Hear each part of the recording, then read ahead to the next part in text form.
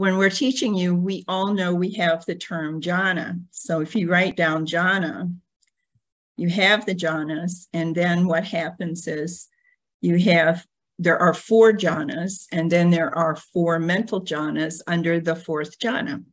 But also that today we call this 8 jhanas, just to confuse you. So the Rupa jhanas are the ones that are the ones where you can feel your body completely. And then the mental jhanas, your body basically is gone. It's not part of the story anymore. And you're not in the mental jhanas if you are still worried about you're worrying about your mental, the mental level that you're going into or something, but you're concerned about your body. If you say you're concerned about your body, our question is, there is no body. So if you're experiencing this set of things, there shouldn't be any body at all, or it should be disappearing. The body starts to disappear in between the 3rd and the 4th jhana. So if we were trying to explain this to you, and the jhanas are like, I think the easiest way for us to explain the jhanas to you is they're like signposts, okay? Just consider you're on a trip and you're on your way to a destination, and there are signs along the way. And these, as I said, the first 4 signs, 1, 2, 3, and 4, those you can feel your body. So we call these rupas, the Rupa jhanas. The arupa, or where the body's beginning to disappear, we call infinites. 5, 6, 7, and 8 are consisting of infinite space, infinite consciousness, nothingness, and then what I call the big bragger, the one at the end, is neither perception nor non-perception. And probably 85 or 90% of the people that talk to me about neither perception or non-perception are not in neither perception or non-perception. And the reason is because the way that they're presenting it to us, we understand they're not in it, is because you can't know that you're in it until you're not in it anymore. If that makes sense, which it doesn't usually. But what happens is you come out of your sitting and you sit there and question yourself. Was I asleep? Was I awake? Did I meditate or did I sleep? What happened just now? Because it's different. It's different. So this is something people don't they don't identify with very well, that one. Okay. Now, so jhanas are like signs along the way. Let's see if I can complete this little simile here. When we're dealing in the mental jhanas, well, let's start this way. When we're dealing in 1, 2, 3, and 4, we have a set of markers and that we hear about all the time in the text. We hear about these markers, and the markers are hallmarks, if you want to call them. I call them hallmarks that indicate that somebody is there, is by what's going on, what you're still able to do when you're in the 1st jhana, and what is happening when you're in the 2nd, and what is happening in the 3rd. And the way you learn about it in the texts, you will learn about it as these pieces that are occurring at first in that jhana. Some of them will disappear and new ones will form in the next jhana. And then in the next jhana, other things will fall away and certain things will happen in the next jhana. So this is how we have these hallmarks in the first 4 jhanas. In the 1st jhana, one of the things that's still going on is you still have thinking and examining thoughts. You still have thoughts come up and you can think with them and think about them. You have one of the hallmarks that you've gotten there is the joy comes up naturally, and you have to describe that to us. And there is a kind of high-level energy that's in this joy, but at the same time, it's surprising because it's a different kind of joy from anything you've discovered before in your life. You don't feel the joy that we're talking about in meditation is not the same as you experience outside.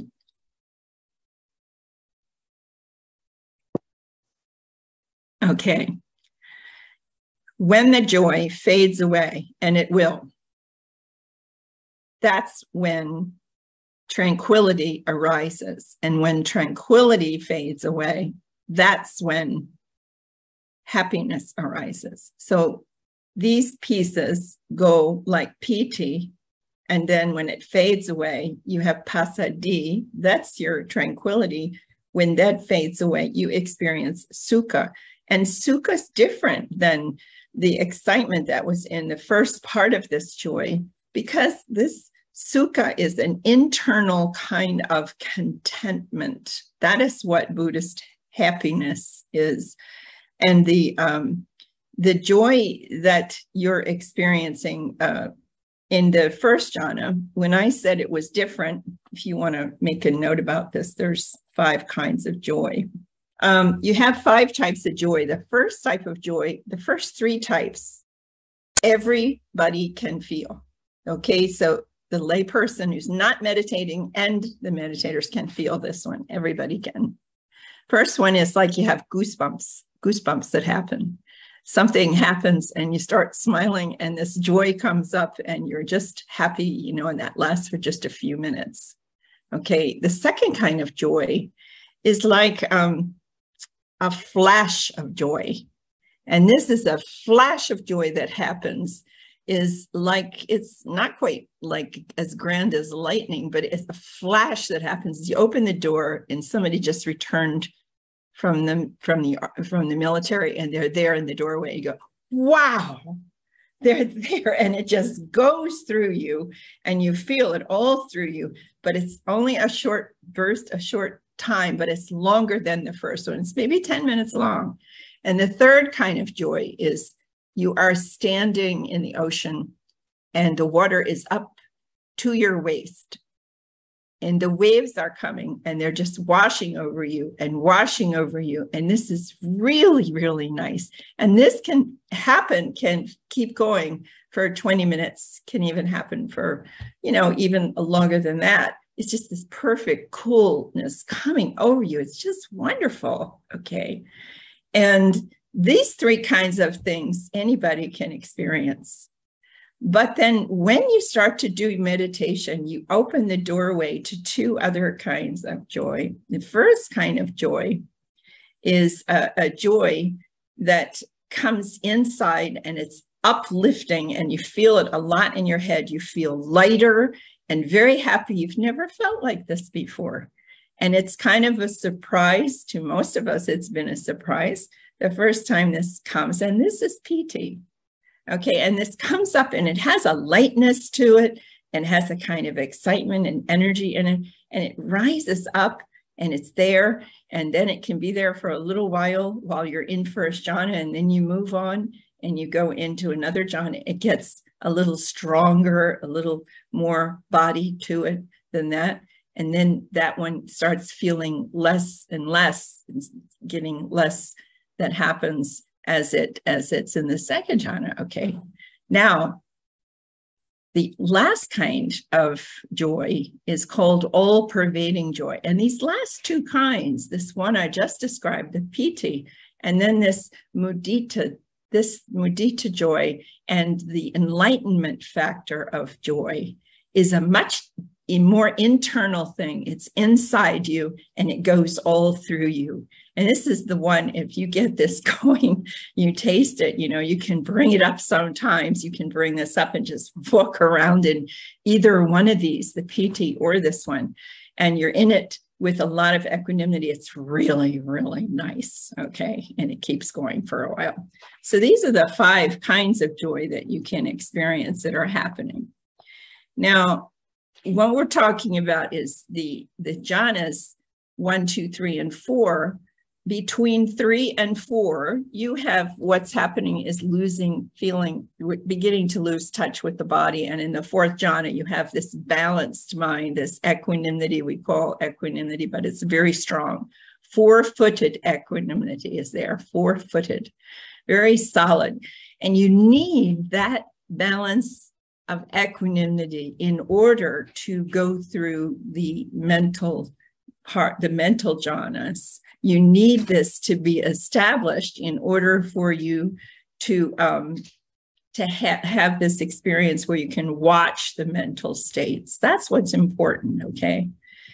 And you go through infinite space, infinite consciousness, and nothingness. These are, we have lots of observation that we can do in infinite space.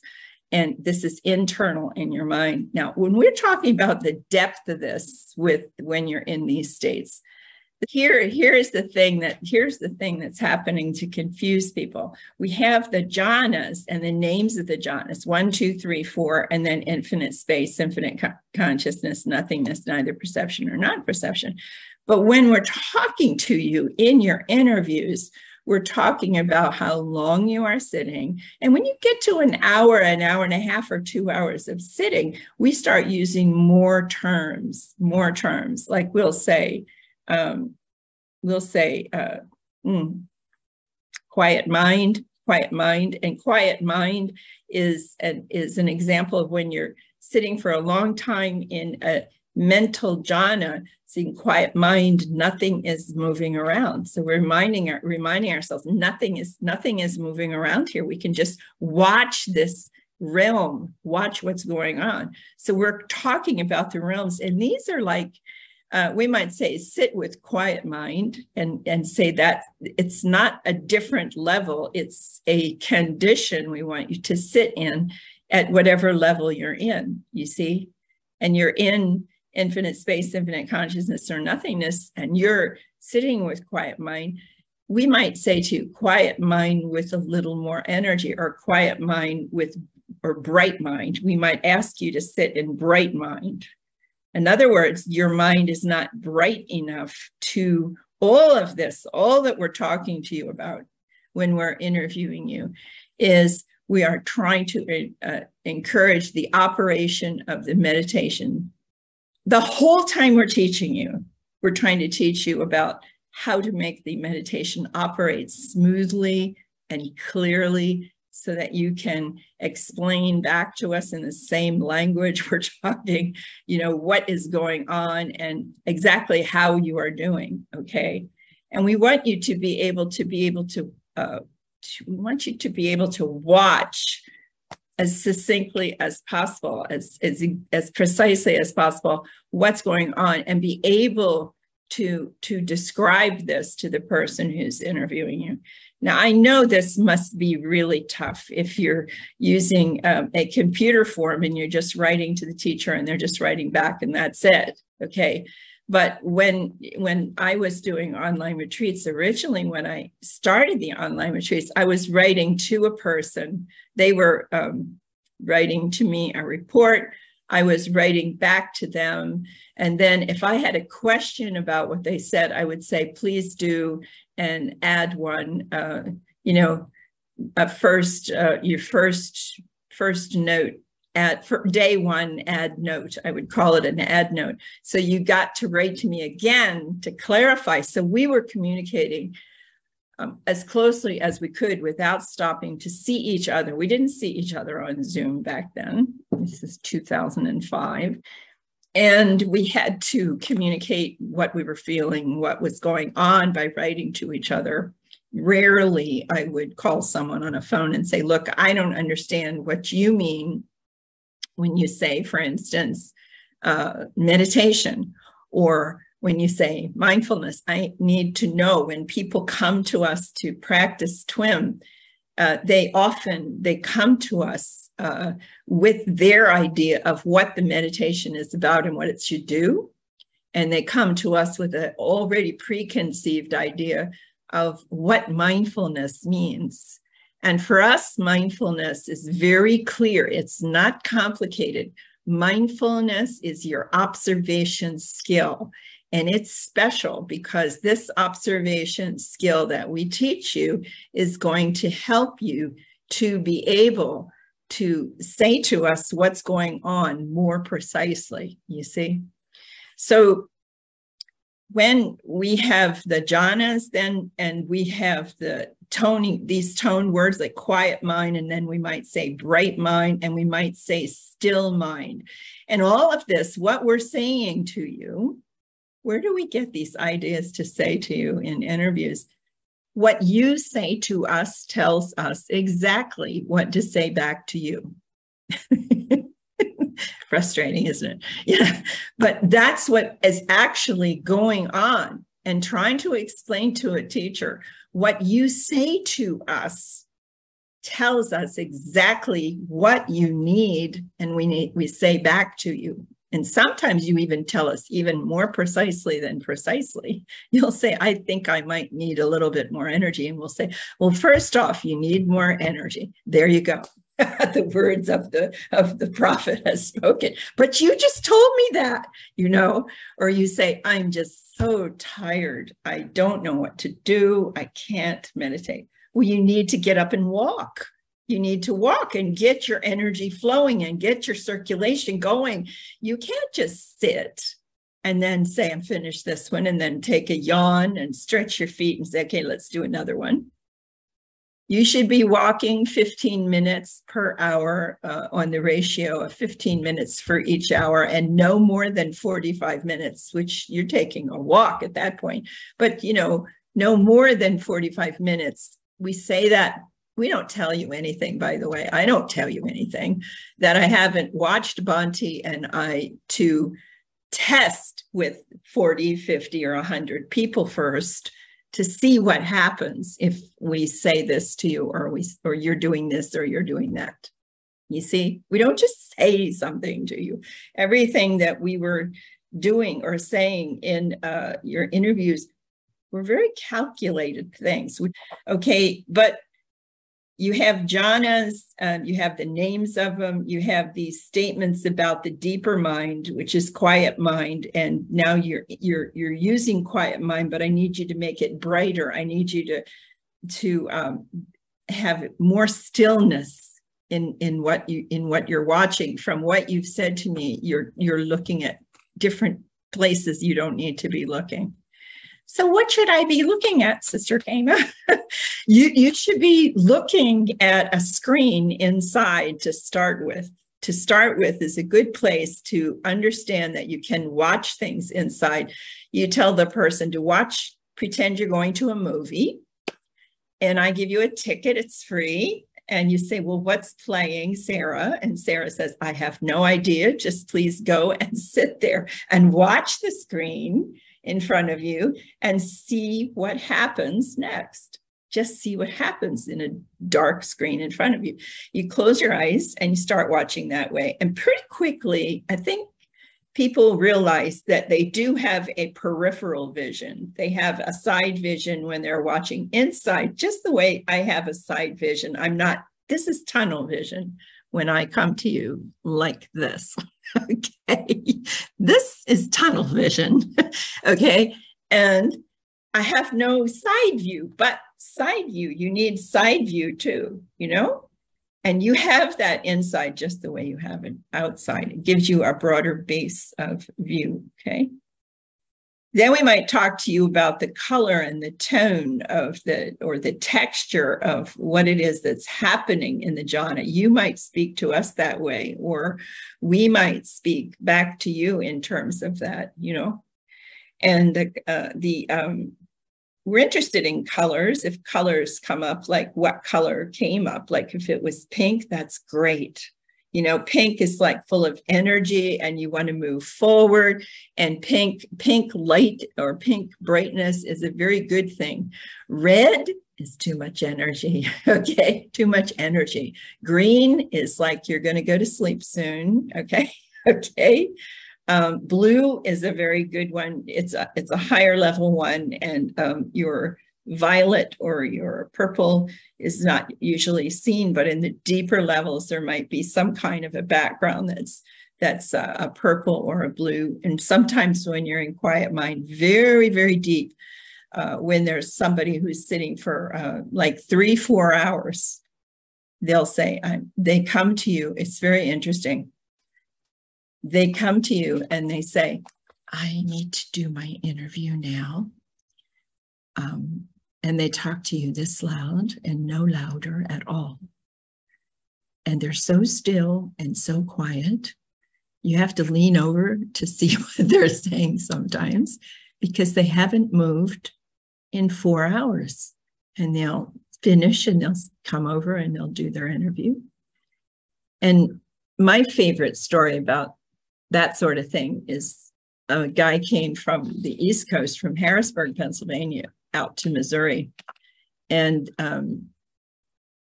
I had experienced this, but I had never seen anybody else experience it in front of me before.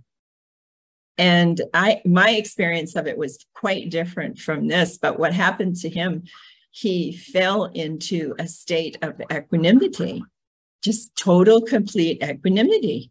He reached into a level where there was just no discontent at all. And so he was well into the nothingness, okay? And then he was actually playing with neither perception or non-perception because of what he was answering. And I had never seen anyone answer this way.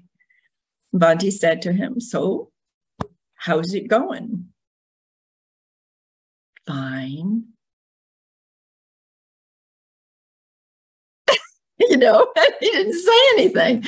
And I was behind him writing notes, and I watched it from behind. And then Bhante said, "Well, is anything happening that's new?" "It's fine." He wouldn't say anything except "it's fine," because it was fine. That's what. And afterwards I said, "Bhante, what was that?" You know, because he said, "Well, you're doing fine. Go back and sit." And then I said to him when the guy left the room, "What is that?" He said, "That is equanimity. There's nothing in here anymore. There's no thoughts at all going on. There's no observation besides the observation of what's right here that's happening. And if it's nothing, you know, it's fine." And so he was trying to get across. There's just nothing, no aversion to anything, and there wasn't anything happening. And so this is the kind of experience that you can have when you get into deep, deep equanimity.